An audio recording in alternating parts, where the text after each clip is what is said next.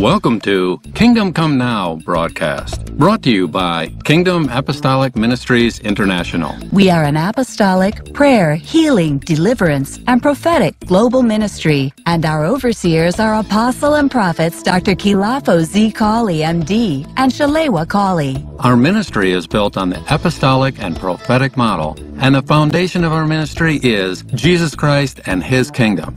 Located in Freeport, Grand Bahama, Bahamas, the ministry celebrates 10 years of dedicated service. Parenthetically, our leaders also oversee Kingdom Apostolic Global Networks and have commissioned over 800 apostles, prophets, pastors, teachers, and evangelists in over 30 nations, including South, East, and West Africa, Asia, USA, Bahamas, and the Caribbean. Visit us at www.kamgbahamas.com. We are located at Nios Grace Center, West Atlantic Drive, Freeport, Bahamas. Let's go straight into the broadcast. Welcome to another Kingdom broadcast brought to you by Kingdom Apostolic Ministries International and Apostle Dr. Kilafo Z. Collie and yours truly, Prophetess Shalewa Collie. It is truly a pleasure to have you join us today and fellowship with us, taking this time out of your busy schedule to hear what the Lord has imparted upon us for you today. We just want to bless God for you, and we just want to say our ministry now is talking about the foundation. This series is about the foundation of the kingdom. Amen. We not only want to teach the kingdom, but we want to stir up that gift within you. We want to stir up that passion within you for you to have a personal relationship with Christ. It is not about impressing this one and that one, or looking and criticizing what this one does from what that one does. It's not about that anymore. It's about having a personal relationship with Christ for yourself. So we thank you once again for joining us, and we ask you to stay tuned and to be blessed in Jesus' name. Deuteronomy 5:8, write this. Thou shalt not make any graven image or any likeness of anything that is in heaven above, or that is in the earth beneath, or that is in the waters beneath the earth. Thou shalt not bow down thyself unto them, nor serve them, for I am the Lord thy God. I'm a jealous God. What he said, don't make nothing that looks what is in heaven. Don't make any image of it. Deuteronomy, because heaven is real. He knew that. Deuteronomy 10 and 14, we're still looking at heaven, the beautiful place that we aspire to, and that must come to the earth. Deuteronomy 10, 14, move quickly. Behold, the heaven and the heaven of heavens is the Lord's thy God. The earth also with all that therein is. The earth is the Lord, and the fullness thereof, the world and they that dwell therein. Hallelujah. You see that? Hallelujah. Hallelujah. David picked that up and carried that same understanding that the Lord is Lord of heaven and He is the Lord of the earth. Hallelujah. It doesn't matter what's happening in the earth. The Lord owns the earth. Hallelujah. Hallelujah. My God. Hallelujah. And we will see something here, that the heavens belong to Him. Watch this now. 2 Samuel 22 and 14, it says, the Lord thundereth from heaven. Hallelujah. You could read that later on. Let's turn now to Psalm 113. Verse 4, the book of Psalm 113, verse 4. What does it say?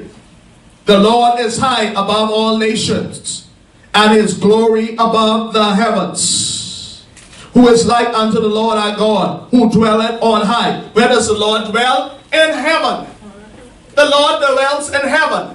When Jesus was crucified and rose from the dead, He was on the Mount of Olives. He showed Himself to, hallelujah, His disciples. And He said, I am leaving now. Go ye therefore in all the world. Preach the gospel to every creature, discipling them, teaching them, and making disciples of all nations. And He went up in the cloud. The Bible talks about the cloud. It means with the angels into where? Heaven. The Bible says in the book of Hebrews, the Lord Jesus Christ is seated in heaven. His throne is in the heavens. He rules from heaven. He's making intercessions from where? Heaven. What am I saying? The Lord never lose or lost power of heaven. Write that down. The Lord never lost power or authority in heaven. He's still ruling and reigning in heaven all throughout eternity. Okay? Now, turn your Bibles back to Revelation chapter 4. Are you with me? Amen. Now, this is a 2 or 3 part teaching, so stick with me because you're going to get all of this. You listening audience and viewers, and you here this day. Back to Revelation chapter 4. Verses 1. After this, I looked, and behold, a door was opened in heaven. We talked about heaven. I showed you some Old Testament examples of heaven just now. Amen? Amen. Now, the Greek term for heaven, are y'all with us this morning? Amen. The Greek term, when I study the Greek word for heaven in the New Testament, it comes from the word thronos. Write that down. Thronos. Thronos. Thronos. What does that mean? Heaven. Kingly power. Or kingly power bench. A judge, a tribunal. Another word for the throne. Throne. This is a word for throne. A chair of state having a footstool. Assigned to kings, kingly power and royalty. So this talks about the Lord seated upon his throne in Revelation chapter 4 verse 2. Read that. And immediately I was in the spirit, and behold, a throne was set in heaven, and one sat on the throne. Okay? So that throne is kingly power, a bench assigned to kings, royalty, and royal power. So when we talk about a heaven, this is where God sits and rules in authority from. We're talking about the foundation of the kingdom. This is where God sits and rules from. This is where he governs from. This is where he dwells. In his eternal body. Now, you're right if you're asking, but God lives everywhere. Yes, he does. His Holy Spirit lives everywhere.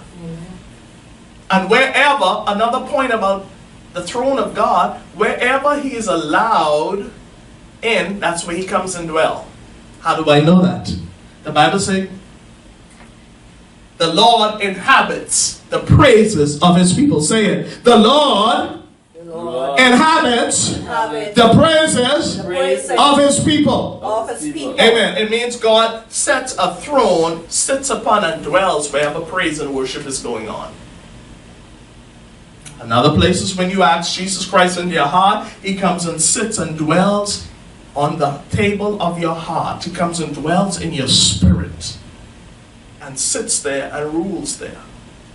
In churches that allow his Holy Spirit to be welcome, like the day of Pentecost when they were worshiping all on one accord, the Holy Spirit came down like a dove and like a flame of fire and sat upon each one of them. That's where his kingdom was. He began to sit on them in a tangible way. Hallelujah. So the throne of God eternally, from beginning now and into the future, is in heaven. He never lost control of heaven. He never lost control of heaven. He rules in heaven. He reigns in heaven. His power flows from heaven. His anointing flows from heaven. When we pray, the Bible says our prayers and our worship is taken up to heaven and it's poured before the Lord. Amen. Jesus is seated at the right hand of the Father in heaven, making intercessions, petitioning for us. Amen. Begging for us, pleading for us. He's seated there with his eternal body that has piercing in his hands and his side and in his feet. Shout hallelujah. Hallelujah. Oh, glory to God. I'm going somewhere. Now. Watch this. I have to answer a question that you were all thinking of, and I hope you were. Turn now, keep your pen and your marking in Revelation chapter 4. Revelation chapter 4. Now turn over to Revelation chapter 12. And we're going to dive into this quickly. Revelation chapter 12. A beautiful book, Revelation. It is. Amen. Now, this chapter deals with the war that took place in heaven. Amen. Okay, are you with me? Do you know there was a war in heaven? Yes. Okay? So eternally, the Lord was on his throne. But there was a little war that took just a few blinks of a second that ended. It was a little war where an angel there called Lucifer previously, now known as Satan the devil, was in heaven, and he saw this beauty of the throne of God. Hallelujah. Glory to God. I feel the Spirit of the living God in here this morning. Lucifer saw the throne of God. He saw the glory and the splendor, the beauty, the magnificence of the glory of God, and he wanted it. He didn't want to be like God and respect him. He said, I will establish my throne above the throne of God. Lucifer was beautiful. He had, as we saw in the book of Ezekiel, beautiful stones in his body, pipes in his body that made music. He was the covering angel. He was a high-ranking angel. He was in charge of many other angels, and he brought the worship of God in the heavens. Amen. With his body. And one day he saw the throne, the government, the rulership, and the kingdom of heaven and all its beauty, and he wanted that. He got jealous. One of the earliest sins is jealousy. Oh, you got to watch out for jealousy. Jealousy got Lucifer kicked out of heaven. He didn't want to be like God. He wanted God's things. He wanted God's worship in heaven. He wanted God's praise. He wanted God's hallelujah. Hallelujah. Throne. He wanted God's angels. He wanted God's reverence and honor and position. And he got jealousy in his heart. Then the next thing, he got pride. Now, whichever one comes first. Maybe it was pride, then jealousy came after it. They go hand in hand. He got pride and said, I'm going to be above God. Then thirdly, he got into rebellion. He was able to rebel. And then fourthly, he did manipulation. He was able to manipulate and deceive. Fifthly, deception. A third of the angels. Let's read it. Revelation 12, 1 to the end. You could read all of it later. I'll just highlight a few verses. And there appeared a great wonder in heaven, a woman clothed with the sun and the moon on her feet, 12, and upon her head a crown of 12 stars. Verse 7, Revelation 12, verse 7. And there was war in heaven, Michael and his angels. The Lord Jesus Christ didn't even fight himself. He sent Michael to beat up Lucifer and the angels who are now Satan and demons. And there was war in heaven. Michael and his angels fought against the dragon. And the dragon fought and his angels and prevailed not. Neither was their place found any more in heaven. Shout hallelujah. Hallelujah. You got to read verse 8 of Revelation 12. And prevailed not, neither was their place found any more in heaven. That means heaven has been totally rid of jealousy, envy, anger, bitterness, murder, revolt, rebellion, deception, and overthrowing. Satan, who was Lucifer previously, has been kicked out with all his demon spirits. And so heaven is back to its beautiful, lovely, gorgeous, amazing, peaceful, loving, glorious presence of the Lord. You got to circle that in your Bible. Heaven. Heaven. And verse 9 of Revelation 12. And the great dragon was cast out. Look at the names of Satan in this. Later on we're going to talk about the kingdom of God in relationship to the kingdom of darkness. You can't miss that. That's coming up. Amen. I'm going to be teaching on that. And the great dragon was cast out, that old serpent called the devil and Satan, which deceived the whole world. He was cast out into the earth, and his angels were cast out with him. Look at the names of him. The great dragon, the old serpent, the devil, Satan. 4 names for him. Underline them. Deceiver of the world. And deceiver. He deceived the whole world. Let's go now. After he was kicked out, look what happened. Returned. Revelation 12 and 10. And I heard, read. And I heard, everybody read. And I heard a loud voice saying in heaven, now is come salvation and strength, and the kingdom of our God, and the power of his Christ. And the accuser of our brethren is cast down, which accuseth them before our God day and night. And they overcame him by the blood of the Lamb, and the word of their testimonies, and they love not their lives unto the death. Amen. You can read the rest of the day later. Amen. When we overcome Satan by the blood of the Lamb. A lot of people just say we overcome by the blood. It's not that. It says, and they overcame him. Who? Satan, the devil, the dragon, the deceiver. Well, you better apply the blood of Jesus. Let me put that as a side note. Shout hallelujah. Amen. Learn to apply the blood of Jesus to bring victory over Satan's kingdom. All right, enough of him. I just wanted to let you know that there was a beautiful heaven, and all of a sudden one of the workers wanted to revolt, the same Lucifer. But it was quickly handled and he was kicked out. And now the kingdom of heaven is back to its original state. Do you agree with me this morning? Yes. Amen. You saw that this morning. So turn back to Revelation chapter 4. We're talking about the kingdom of heaven this morning. A glimpse of heaven. Subtitle. This is all going to make sense. Okay. Why is it going to make sense? Because Jesus said, seek ye first the kingdom of God and his righteousness, and all other things shall be what? Added unto you. Then Jesus also said, when you pray, in Matthew chapter 6, pray, our Father who art in where? Heaven. Our Father is in heaven.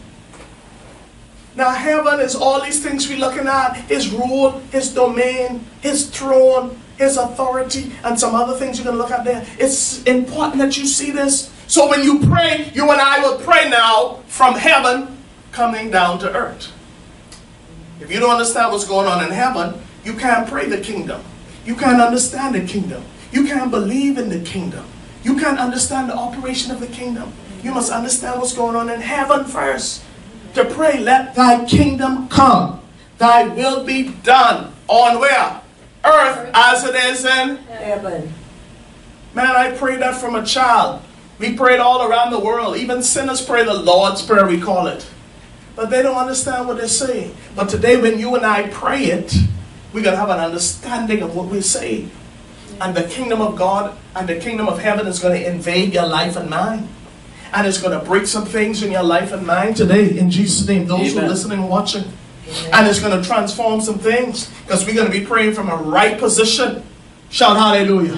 Clap your hands to the Lord. Come on, come on, come on. It's going to get us into the right position of prayer. It's going to bring us into the right position in Christ. Now, let's get to this done. I'm moving quickly. Revelation. Chapter 4. Verse 2. Let's read to the end. And immediately I was in the what? Spirit. And behold, a throne was set in heaven. And one sat on the throne. And watch this. And he that sat, read this for me. Revelation 4 and 3. And he that sat was to look upon like a jasper and a sardine stone. And there was a rainbow round about the throne, in sight like unto an emerald. Stop there. Oh my goodness. Don't tell me you don't have a description of how Jesus looks. This tells you how God looks in his glory. What? He that sat upon was to look upon like a jasper. This is a very precious stone, beautiful. And a sardine stone. There was a rainbow round about the throne, in the sight like unto an emerald. You ever seen a beautiful big green emerald? All around his throne. This talks about the beauty and the wealth and the magnificence of the kingdom of heaven. All right? Don't tell me Jesus is poor and struggling. That's why the Bible says he became poor so that you and I may become what? Rich. This is what he left. Around his throne is a big emerald shining. He looks like a jasper and a stone. The Bible talks about heaven. The roads paved with gold. The new heaven. The throne of God. That's coming down from heaven. Amen. Revelation 19 and 20. Beautiful city made with layers of diamond, gold, emerald, beryl. Hallelujah. Diamonds, pearls. When he came on the earth, those little things those shepherds and kings brought to him was a joke. He made gold and diamond, frankincense and myrrh. He left the beauty of heaven. And them little gifts he brought, he gave them to Mary and Joseph to take care of some things for him while on the earth. There was a change to him. He made it. So we're talking about this. This is the beauty of heaven. Now the next point we're looking at is the eldership and order of heaven. Revelation 4:4, and it says what? And round about the throne were 4 and 20 seats. And upon the seats I saw 4 and 20 elders sitting, clothed in white raiment. And they had on their heads crowns of gold. Watch this. This talks about the order. Shout hallelujah. Hallelujah. This talks about the order. Clap your hands to the Lord. Come on, come on, come on. In this place, look at this. Not only is heaven beautiful, it's order. You see that around his throne are the elders. The ones who get consoled from the Lord. Now, I don't know who they are. We'll find out when we get to heaven. Amen. But they sit around his presence in beautiful white robes and crowns. They're kings. They're royal elders. The order of God is beautiful. It doesn't make mention of their face or how they look, but we know there are 24 elders. Verse 5. Now you could ask the Lord, or we could just wait till we get in heaven. Now I looked at the word crown. It talks about the word crown in the Greek New Testament, Stephanos, a mark of royalty and or exalted rank. A wreath, a garland, one given usually as a victor in public games, or ornament and honor. This was something they sat and wore. How many know we're going to have our crowns one day? Amen. Hallelujah. If you endure to the end, you will be given the crown of life. Hallelujah. You're going to be given a crown of glory. If you overcome this life and live, hallelujah, in Jesus Christ, if you, hallelujah, preach the gospel and you give to the poor and you read your Bible and you maintain a loving relationship with Jesus Christ and you're faithful to your tithe and your offering and you help to build the gospel of Jesus Christ and evangelize this world, and aside, hallelujah, our souls are saved, it's accounted to your reward. We ought to be busy about doing the work of God. Amen. Amen. My God, if a crown don't motivate you, you might never get a crown and a beautiful robe while you're in this life. You might never go to Buckingham Palace and receive a reward. You might never go to the government and the governor's house or the mayor or the president or the prime minister's courts. You might never get a reward from parliament or your nation. It's all right. Shout hallelujah. Hallelujah. I'd rather a reward from Jesus any day. Amen. I'd rather a crown of honor given to me for overcoming in this life. How about you? Hallelujah. Keep your eyes on the crown. Keep your eyes on your eternal reward. He's going to give you a robe and a brand new name and a sash and a ring and a crown and golden slippers and rulership with him in this beautiful place called heaven. Just take a minute and think about that. See yourself walking around heaven with a scepter of gold, crowned, a beautiful new body, free of disease and sickness and hallelujah, pestilence, free from trouble, in the presence of the beautiful presence and glory of God, where there's no need for sun, moon, light, for he is the light. You will be there with the beautiful gardens and the wonderful rivers. Hallelujah. It's all here. That's how I know I see it now. With all the sights of heaven, glory, Jesus. Well, I want to see Jesus. In all his glory. Excuse me, somebody. I'm just thinking about heaven right now. I'm just seeing heaven in a vision. Oh, Jesus upon his throne. And the angels and the elders worshiping him day and night, crying, holy, holy, holy is the Lord God Almighty, which was and is. There will be no more pain. He will wipe the tear from my eye and yours. This old pain will be gone. Amen. This old suffering will be gone. This old trouble will be gone. And we'll be cheering with the other saints. Hallelujah. Waiting for them to close out the ages. Hallelujah. We'll be cheering on with the Lord to close out the age. And on that final day, when he shall sound a trumpet.